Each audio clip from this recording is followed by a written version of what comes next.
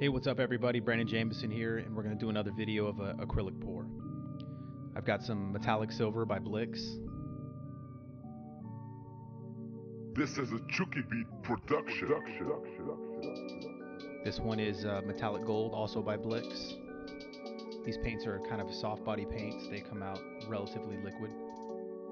This is golden titanium white. This actually comes out very, very runny. So a few tablespoons of that there.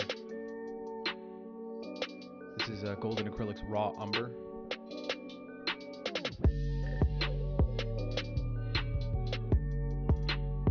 Next thing I'm going to be adding is some silicone oil. You see there, several drops per cup.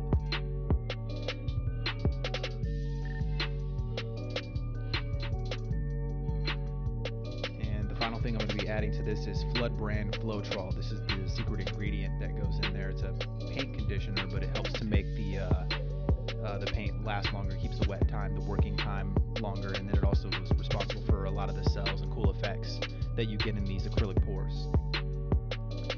And then we get to mixing. I mix until I get the proper consistency. The consistency that I'm looking for will vary from painting to painting, but in this particular piece I was looking for something along the lines of like a milkshake or a smoothie. So a milkshake or smoothie consistency is kind of what you're looking for there.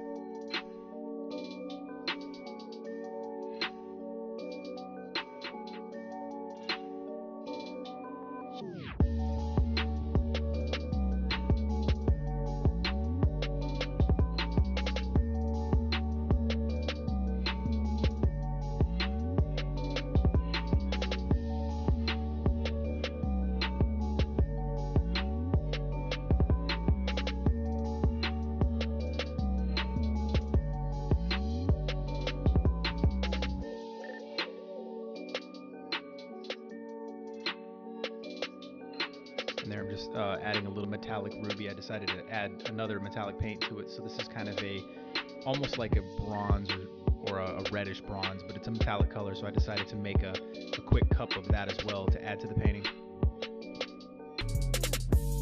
Let it sit there, let the paint mingle inside the cup, and then reveal.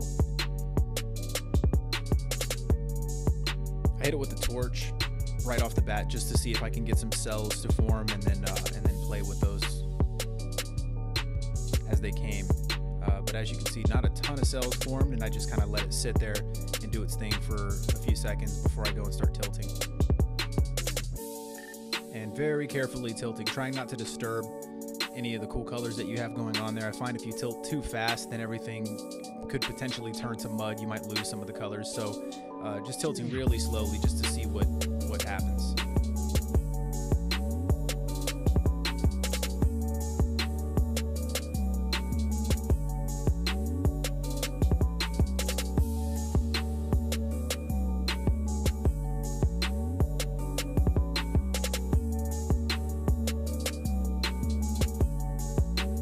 This is a Chucky Beat production.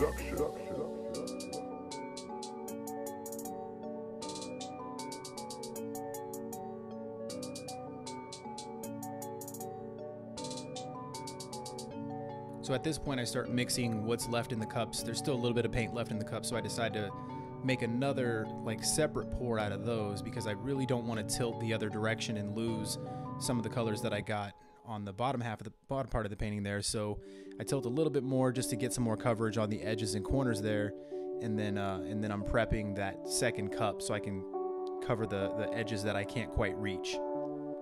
And you can see some really cool colors going on there. The gold and the white make a really cool combination, and that metallic ruby you can't see in the camera, but it actually does glisten quite a lot. So the whole painting is actually very, very metallic despite the poor resolution on the camera.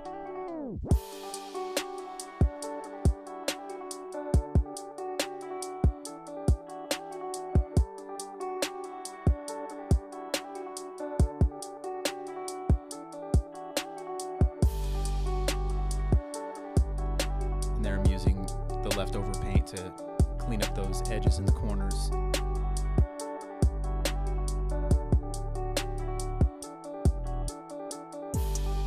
Some more leftover paint in the other cup.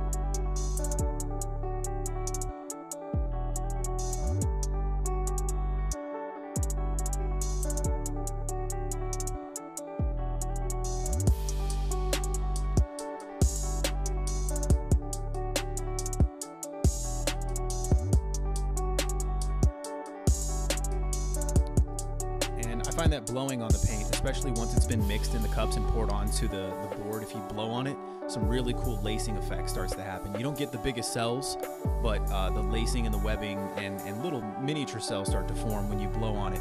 And that seems to be, these days, my preferred method of getting the paint over across the edges rather than tilting more and disturbing anything cool that I might have going on in the middle.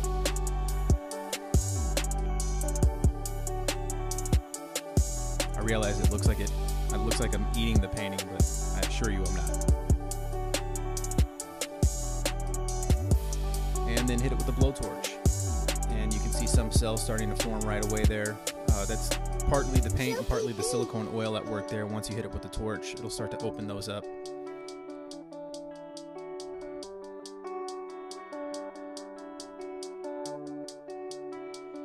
And I didn't do much more than that. I just hit it with the torch a little bit to get some cell out, and then I left it alone.